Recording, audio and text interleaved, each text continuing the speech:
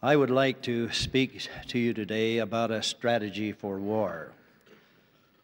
We sing the hymn, "Onward, Christian Soldiers, Marching as to War." Paul said, "For if the trumpet give an uncertain sound, who shall prepare himself for the battle?" In the book of Revelation, we are told of a war in heaven. What kind of war? What kind of battle? The war is for the souls of men. The battle lines have been drawn since Adam, evil versus righteousness.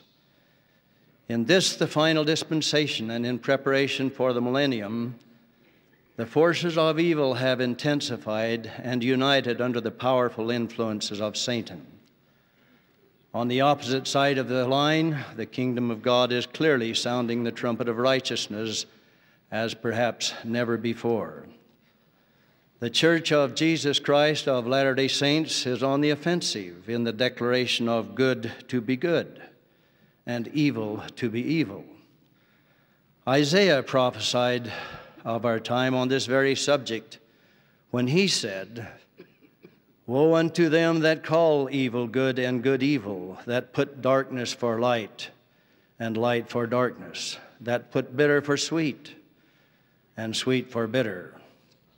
Satan offers a strange mixture of just enough good to disguise the evil along his downward path to destruction, as described by Nephi, an ancient prophet, when he said, "For behold, at that day shall he rage in the hearts of the children of men and stir them up to anger against that which is good. And others he will pacify and lull them away into carnal security, that they will say, All is well in Zion, yea, Zion prospereth, all is well. And thus the devil cheateth their souls and leadeth them away carefully down to hell." Satan does rage in the hearts of some. Many he will lull away into carnal security. Others he flattereth, or he says, there is no hell. He has lured and enlisted many followers with the enticements of fame, riches, and power. He forges a Rembrandt quality of calling evil good and good evil. He has confused many people, even nations and leaders, to the point of an immoral approach to moral issues. Let me mention just 3 examples of voices that are ungodly and powerful among Satan's many proclamations. First, he says, individual agency is justification for the destruction of a human life through abortion. Second, same-gender intimate associations and even marriages are acceptable.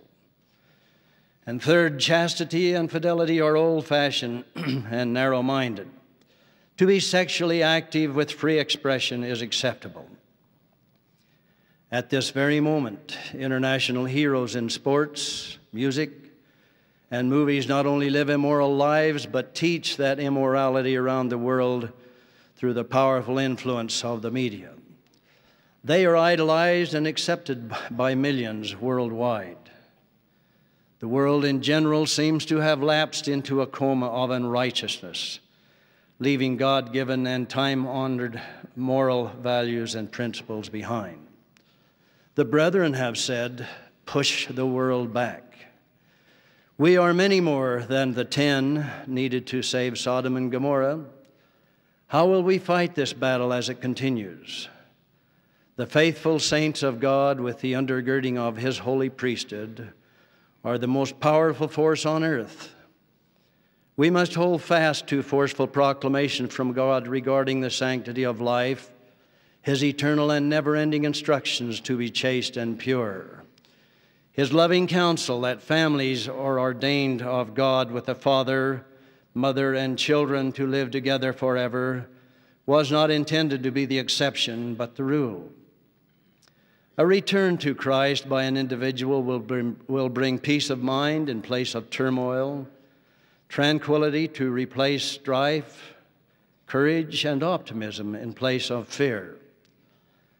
This Christ-centered way of living is not only for individuals, but for families, entire governments, and nations, and will bring about similar results. For example, The individual or even a nation living a chaste and virtuous life has little to fear of the dread disease AIDS. Fatherless families created through strife and divorce would be virtually unknown. As you survey your individual responsibility, where do you stand? There are symptoms or warnings of the descending path.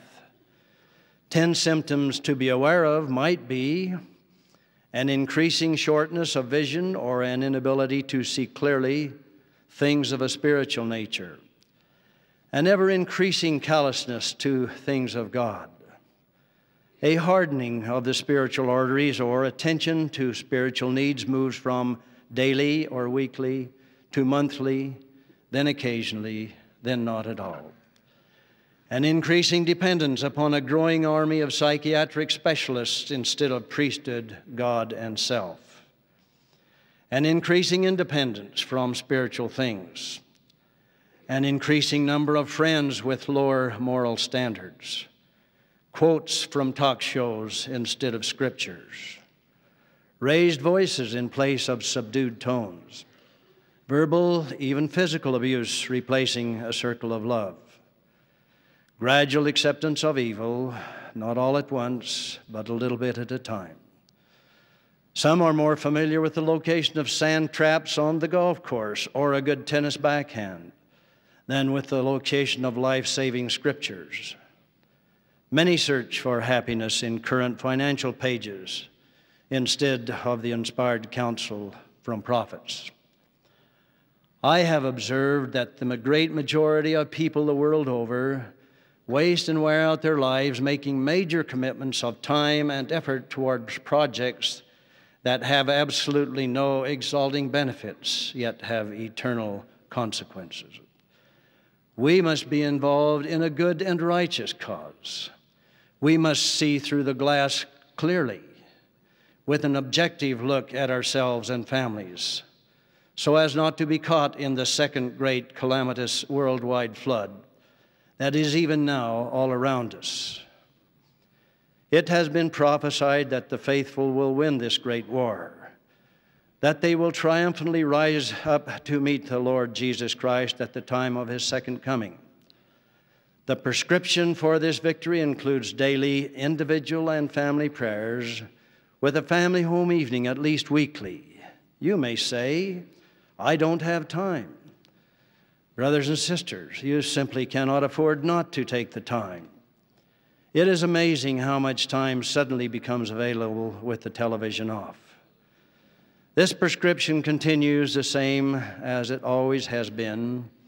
Keep the commandments, follow the prophets, read, understand, and even ponder the scriptures. I testify that God lives, that his Son, Jesus Christ, has brought to pass the reality of the plan of redemption.